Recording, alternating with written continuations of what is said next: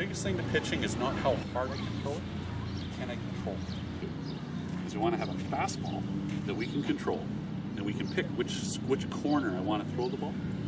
And we're going to throw our fastball probably 86% of the time.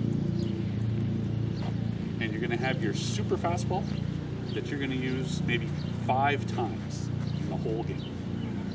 And that's it.